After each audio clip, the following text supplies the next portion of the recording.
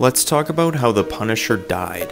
When Norman Osborn saved the world from the Skrull invasion and was admitted director of Hammer and director of the Avengers, he did a lot of shady things. This got Frank Castle's attention, so he tried taking out Norman Osborn, but the Sentry would end up stopping it. Sentry would then find out that it was the Punisher that took the shot, and Frank Castle would barely make it out with his life. So while in hiding, Norman Osborn would end up tracking down where he was, and as Frank Castle was waking up like any other day, his hideout would end up blowing up.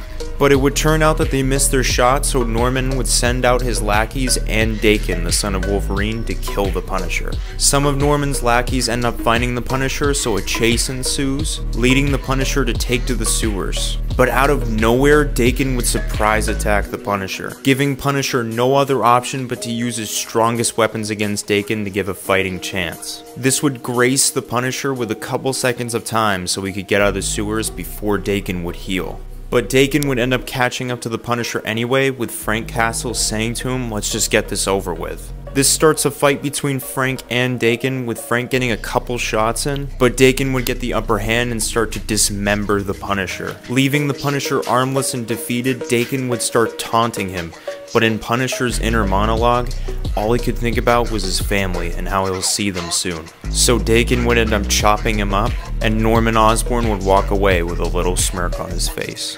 But that wasn't the end of Frank Castle.